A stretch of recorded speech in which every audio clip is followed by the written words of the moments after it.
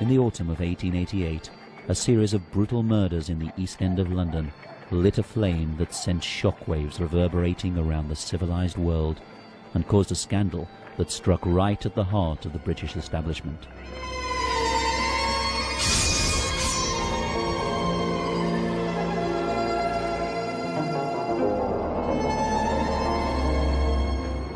London in 1888 was the world's largest capital city.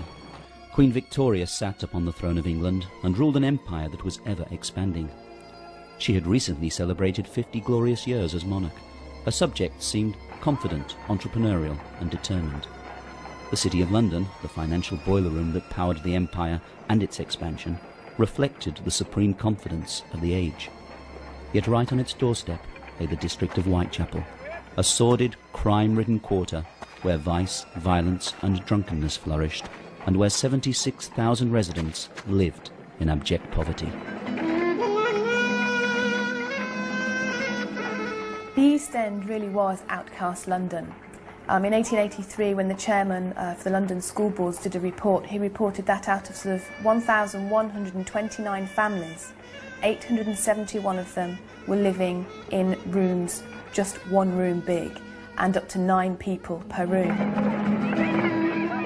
Whitechapel had the capital's worst slums, worst overcrowding and highest death rates.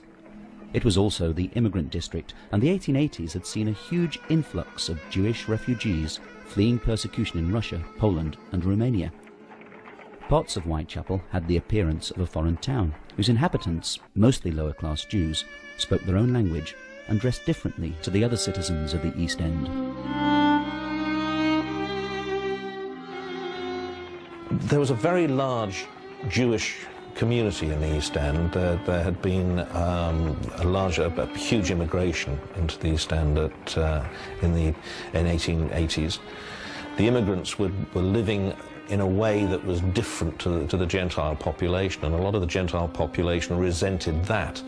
Not so much resented the fact that these people were Jewish, although there was anti-Semitism.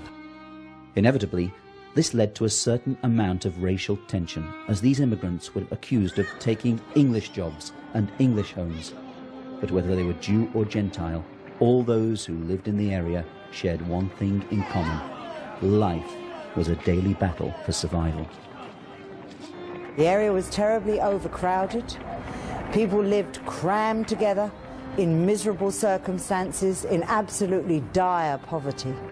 All arches damp and dripping, and there was sort of straw on the floor and lots of horse dropping, all horses everywhere. The area was very, very grim, very poverty-stricken. There's no sanitation. There's just off the main highways and byways you've got loads of alleyways and courts with people just throwing out their sewage and their rubbish. I mean, the stench must have been awful in the East End. For the poor and destitute, the main accommodation was offered by the common lodging houses. There were 233 of them in Whitechapel, and each night 8,500 men, women and children sought shelter within their decaying walls. Now, if you were in a common lodging house, because of course nobody could afford their own sort of flat or house, it would cost you 8p for a double bed, 4p for a single one, and if you couldn't afford that, for 2p you could go to sleep standing up, lined up against a rope, stretched from one side of the room to the other, and hundreds of men, women and children did that every night in Whitechapel. For the women, there were few career opportunities, and those that were available paid a pittance, barely enough to cover the cost of a bed in a common lodging house, and certainly not enough to pay for food as well. So many of them turned to prostitution, not out of any real choice, but out of a necessity to survive. The Met actually sort of estimated that there were over 1,200 prostitutes of a very low class actually working in Whitechapel. On the surface, Victorian London may have seemed supremely confident and eminently respectable, but beneath that surface there lurked a general feeling of extreme unease. In the 1880s, you had all these different fears and anxieties, and this kind of social fear, really, of things that were going on, the changes to the ordered society that the middle classes and the upper classes were so used to. And it was a period where a lot of people were frightened. There was a genuine fear that there was going to be a revolution. The East End came to be the focus for all of that anxiety, all of that social anxiety. Jack the Ripper came along at just the right time, in just the right place, and he frightened people in the same way as all these other fears were frightening people. And so Jack the Ripper, in many ways, became the embodiment, the physical embodiment of all of those anxieties. If the Ripper could step across the border from the poverty-stricken, immoral East End and infect the rest of London, then so could all of these other kind of nebulous fears spill across and bring about an awful lot of social unrest and social change. But the fact is that it did penetrate the consciousness of the people in a way that an ordinary murderer hadn't done in the past and would never do again. At around 3:40 a.m. on August 31st, 1888, a carter named Charles Cross was walking along Bucks Row here in Whitechapel when, in a gateway that used to stand here, he saw what he took to be a bundle lying on the ground. Thinking it was a tarpaulin that might prove useful, he went over to inspect it, but stopped in his tracks when he saw it was a woman lying there. Moments later, he heard footsteps behind him, and turning, saw another carter, Robert Paul, approaching. Nervously, the two men approached the silent form and stooped down over the body. Charles Cross felt the woman's hands. They were quite cold. Robert Paul, meanwhile, was leaning over, trying to see if he could detect any sign of breath. He couldn't. But when he touched the chest, he fancied it moved slightly. "I think she's breathing," he told his companion, "but very little, if she is." Paul wanted to sit the woman up, but Charles Cross didn't want to touch the body any further. So they thought they'd wasted enough time at the scene, so they pulled her skirts down to cover her decency and went on their way, agreeing to tell the first policeman they met of their find.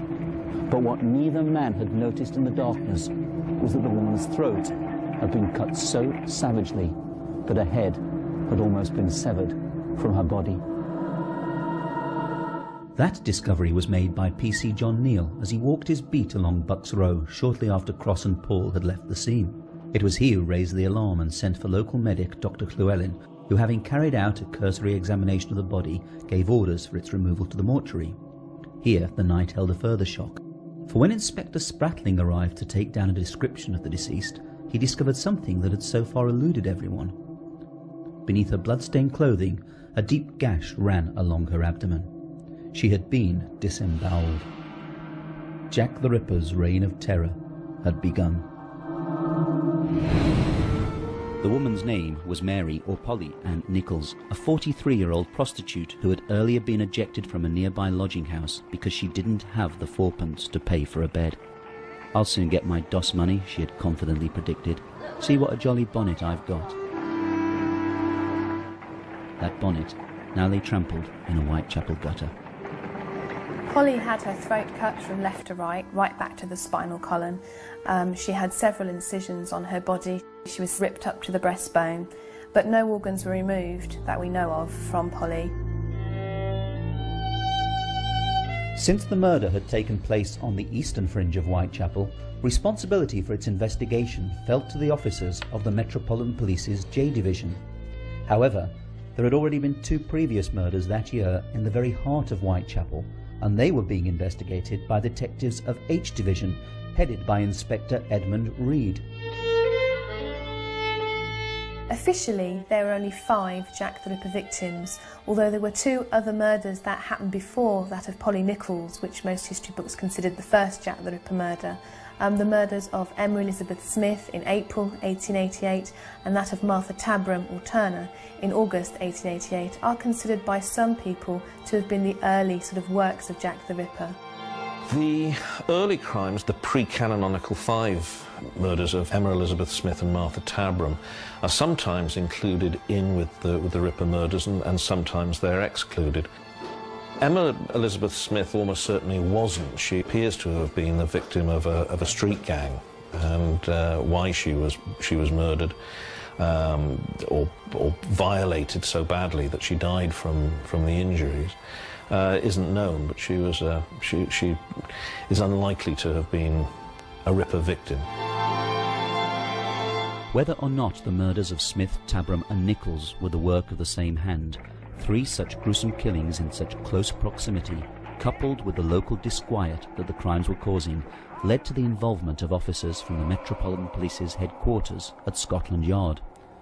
Their commissioner was Sir Charles Warren, an ex-military man who in the coming weeks would find his competence questioned in the newspapers on an almost daily basis. I don't think Sir Charles Warren was in the least bit incompetent. He was, and it has to be said that when he was appointed to be Commissioner of the Metropolitan Police, that the press at the time didn't think he was the wrong man for the job either. It was only as a result of his over-violent reaction to the Trafalgar Square riots in 1887 that the press, the radical press in particular, turned against him. On the very day of the Polly Nichols murder, Dr. Robert Anderson had been appointed the new Assistant Commissioner and head of Scotland Yard's Criminal Investigation Department, or CID. Dr. Robert Anderson, as he was at the time of the crimes, was the head of the CID. He was the Assistant Commissioner of Scotland Yard and was the man who would have had overall charge of how the Ripper crime was investigated. Unfortunately, Robert Anderson came to his post suffering from exhaustion, and his doctor ordered that he take an immediate holiday. So no sooner had he taken up office than he left London for Switzerland, and in his absence, overall responsibility for the investigation fell to Chief Inspector Donald Sutherland Swanson. As the detective with overall responsibility for the police investigation and for reading and assessing virtually every piece of evidence and information to do with the murders, Swanson would acquire an almost unrivaled knowledge of the case. With 3 murders now stirring up genuine panic in the neighbourhood, Scotland Yard sent in one of its finest detectives, Inspector Frederick George Aberline, a man who knew the East End of London and its underworld intimately. He would become one of the most important of the on-the-ground detectives. Inspector Aberline was a very respected policeman of the day. He was a man with a brilliant career in the East End of London who, just before the Ripper murders took place, had been promoted to Scotland Yard. And when the Ripper murders were happening, he was transferred or moved back across to the East End to oversee the investigation on the ground in that area because he knew it so well.